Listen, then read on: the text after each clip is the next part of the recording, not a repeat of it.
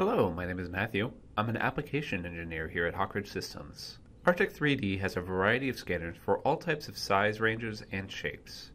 Their handheld scanners are amazing at tracking most objects, but what if you need to scan a very large object, such as a train or maybe even an entire warehouse? For these situations, LiDAR scanners are more commonly used, a form of time-of-flight scanner that uses lasers to measure the distance of objects. The Artec Ray is one such device. Sitting on either a tripod or a flat surface, it will shoot out multiple laser lines while it spins, gathering data and information in all the surrounding areas up to 210 meters away. It then processes this raw data and converts it into points within Artec Studio for you to create a final mesh with. LiDAR scanning is different than other forms of scanning since it's mostly hands-off. In this video, I'll go over the basics of setting up the Ray to create a scan. With the Ray, there's actually two ways of gathering and storing the data depending on your needs. The first method we'll go over is hooking the Ray up to a computer, and the other is using the Artec's phone app to connect to the Ray and store information on an SD card. If you turn on the Ray while plugged into a computer, you'll see an option appear inside of Artec Studio to scan with the Ray. This means that the scan data will automatically be converted to points within Artec Studio for you to save in a desired folder.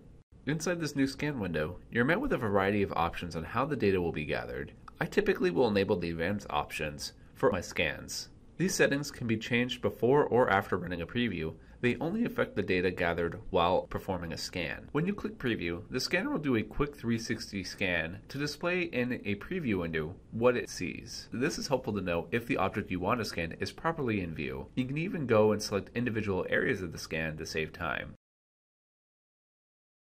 Point density is the level of detail that the raw data will be in both longitude and latitude. Increasing this will give you a higher quality data, but increase the amount of scan time and size of the file. The distance slider removes any data beyond a designated value in relation to where the scanner is. This helps save some time with processing the raw data if you scanned outside.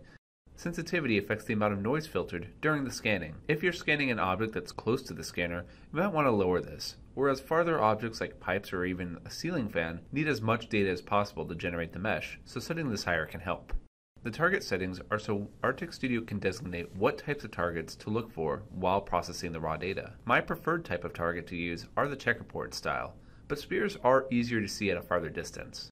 This can save time during the global registration process, since you can align based off of targets. If you are in a busy shop floor, you may want to enable the sound option, which causes the Ray to make a noise while scanning. Tilt correction helps with uneven floors, resetting the center of axis of the data so everything comes in at the proper orientation. Both of these settings, however, are pretty optional and I tend to rarely use them. Texture, however, can be more useful for some situations. The Ray will do a quick scan of the surrounding areas using the two color cameras in the front before re-scanning the space with the laser. This color is then applied to the raw data to help with alignments, but it can't be used to add color to your mesh. We can also see distances of the object in this preview to help with that distance slider. This preview is optional.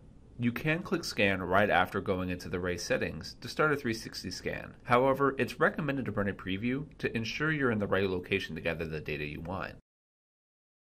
I'm going to select a few sections of this preview and then run a scan so we can see how only the designated areas are gathered. The estimated time will be adjusted as we select these individual areas, and the data will keep their alignments based off of their positions in the relative space.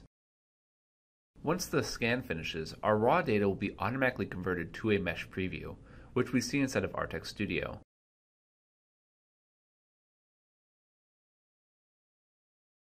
Now our points are visible, and we can start manipulating the data like any other scans inside of the software.